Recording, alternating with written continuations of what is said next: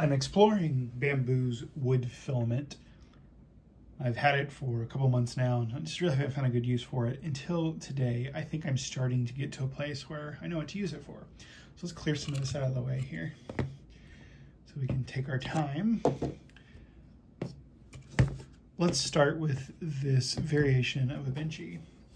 I did make it bigger. This is 1.25 times the model scale. This is one someone had made a Viking ship out of.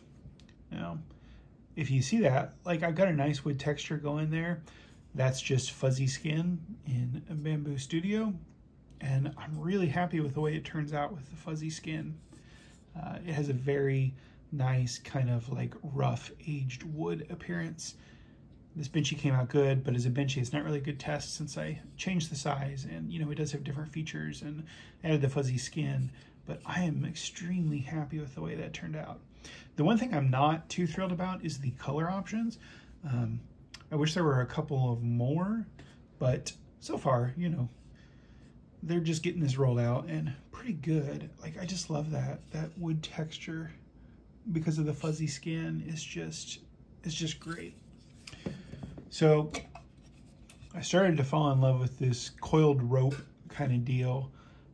For Christmas, I did a coiled rope tree. You may have seen that in the Christmas video. And again, with the fuzzy skin, it just looks like natural rope. Obviously, this isn't really a good color for natural rope, but we could pretend it's nylon rope or something. And just this nice little dish. Then along the same lines, I did this canister container, but this time I did not do the fuzzy skin. And as you can see, it looks more like a synthetic rope. I still think this wood filament came out pretty good for it. Let me get this lid off here. The filament itself prints very well. Everything's nice and clean. In the fuzzy skin, this might have looked a little bit better, but this is more closer, I suppose, to more of a natural wood color. This color that the other one does, I'm just not, I don't know. This doesn't really say wood to me. What this says is artificial wood. This reminds me of, I will forget the artist's name, but used to make these German tree candles, and the wood on the trees would always kind of be this color.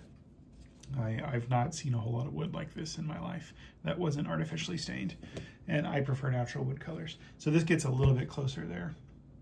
But yeah, let me line these registration marks up here and get this lid back on. There we go. Moving on to this guy. I shrunk this model down, I believe 50%, maybe 25%, just for speed. Now, I didn't do fuzzy skin on this. I'm kind of wondering if it would have looked more realistic had I done that. But I think if you came in here with a wash, did like a black wash, and then it would kind of just randomly get in the striations of the wood and kind of, or the striations of the filament. I've done that to a skull before, and it just found natural little cracks and stuff. It made the skull look so much more real. I think that would help this a lot to make it look like more like real wood. I won't necessarily do it on the rope, but I'll do it on this probably just to see what it looks like, and I'll probably do that in a future video. I had filmed where I had done that skull, and I've just been waiting for other things to wash. Now this, I'm definitely going to put a wash on. If we'd focus. This looks so much like real wood. I took this model and turned on fuzzy skin for it, and it just looks like, some kind of gnarly weathered wood because of that. If we'd focus, it wants to focus on this other one. Let me turn it around.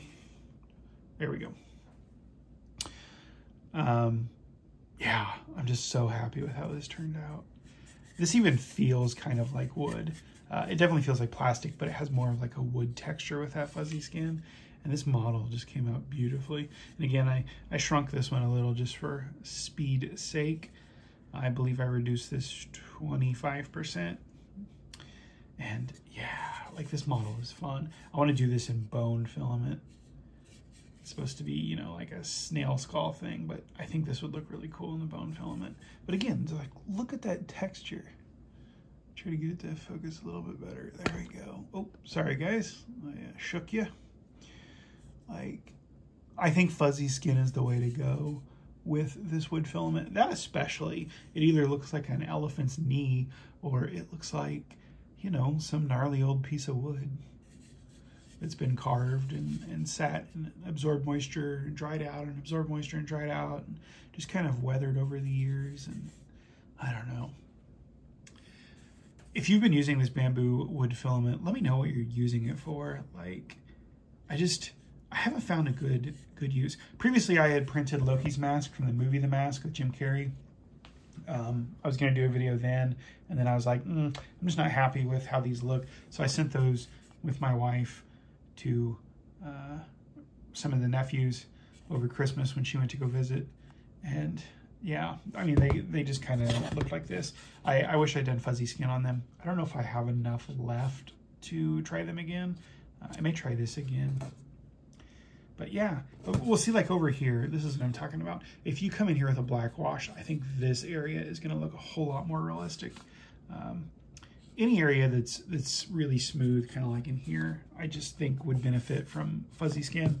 Like this looked pretty smooth. Obviously it had a lot of these cracks in the model, but I don't think this would have looked anywhere near as good had I not done that. Anyway, I'm rambling. Let me know what you're using the wood filament for from Bambu, or if you've used any other wood filaments that you like, and I would love to know what you're creating. You can tag me in your creations on Instagram. It's just @Ryan Mercer, same as the channel name, and I'd love to see that stuff. I'll see you guys in the next video.